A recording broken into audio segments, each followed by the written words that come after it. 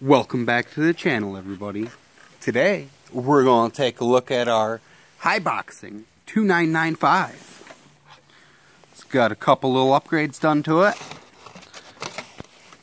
We put some oil shocks on the back. We still got the friction shocks up front. The new versions, I do believe, come with the oil shocks all the way around. But we have our 3650 brushless motor in there. We did have a 5200 kV motor in here, but we broke it after a year of bashing. Broke the shaft right off it.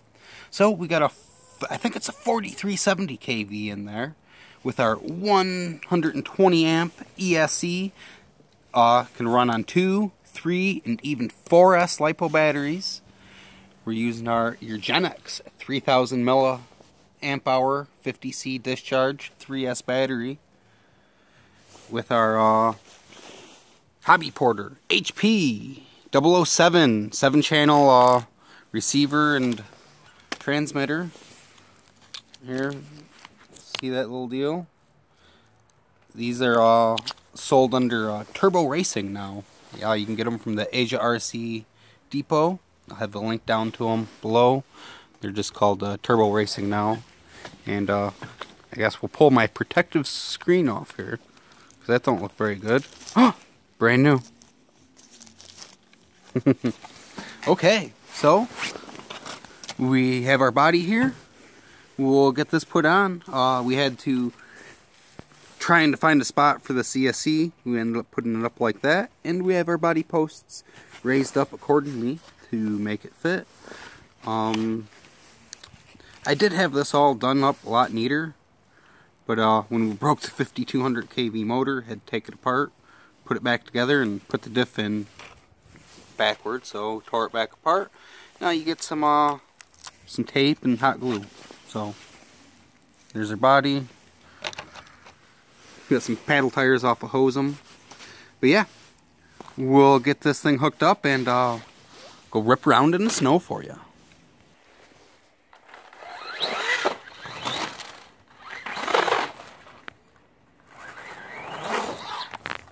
Oh, you're already stuck. Yeah, this snow is just so deep and soft. It has trouble in the deep stuff, but if we get a running start, I think we'll get it.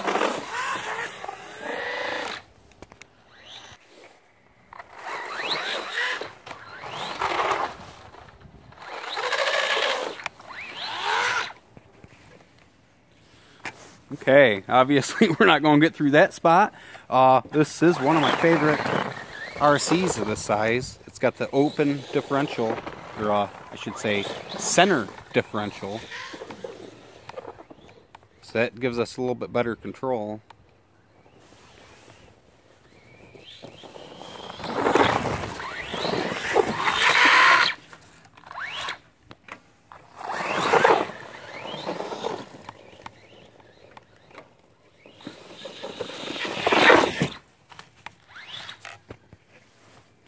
Okay, you got a good representation of it crashing and getting stuck, so now let's go around without crashing or getting stuck.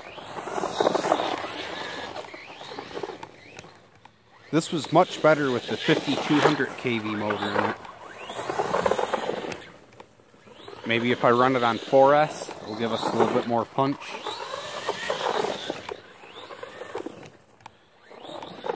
But also with the open differential, this puts a lot of power to the front tires. It's kind of like front wheel drive almost.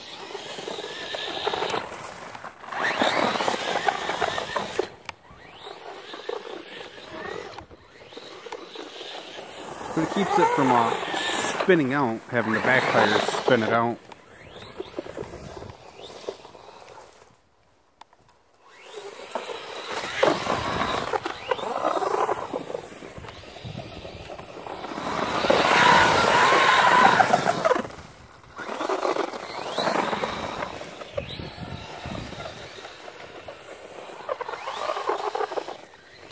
Maybe we should put some silicone earplugs in the differentials.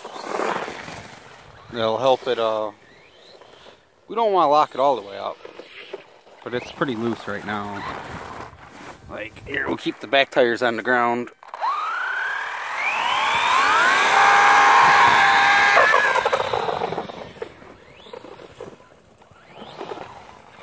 It's not broke, that's just how it is. We can do the same with the back tires, put the front tires on the ground.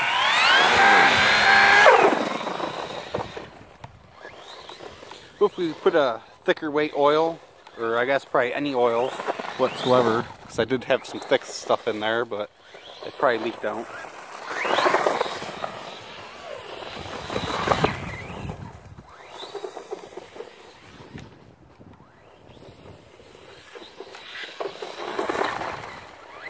I ordered a new 5200 kV motor for this. Either 52 or 5400 kV.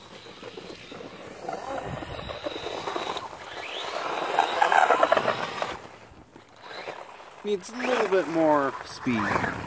Like if it was like dry out and we're getting traction, this would probably be perfect. But in the snow and ice, you're just spinning. Especially with the paddle tires, you do a lot of spinning.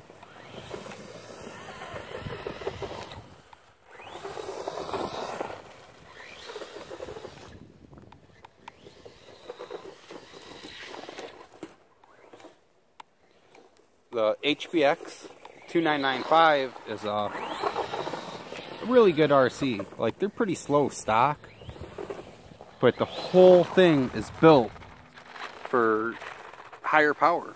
Like, we've ran on 3S battery, the 5200 kV motor on here, and absolutely just bashed it. We even had the Traxxas Stampede tires on it for a while. It was uncontrollably fast. And we've not broke a single stock part. Like the stock electronics, the motor burned out, but once we replaced that, like none of the gears, nothing. Like I had an aftermarket 16-tooth pinion on the 5200 kV motor, and after a year of use, it had it completely ate away. But the spur gear still looks brand new.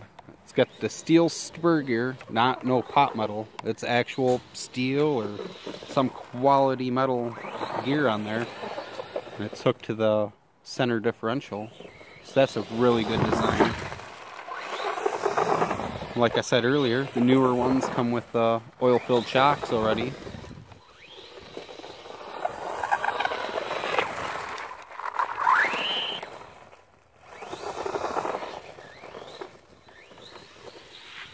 Yeah, figured get this thing out, play around with it a little bit.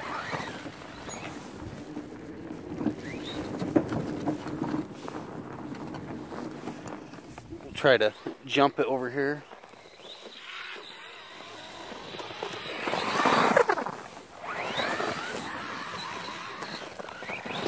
I guess this is where we should have been the whole time.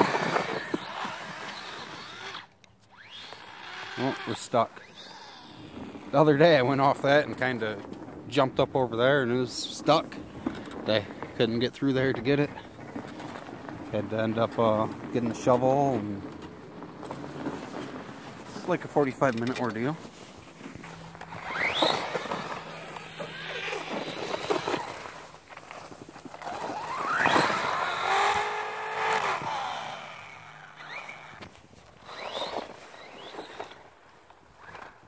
Here, we'll get this thing lined up and we'll just jump it.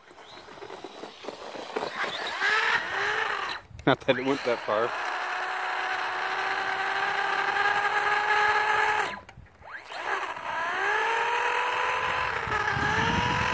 Well, that concludes our video on this brushless 3S HBX 2995.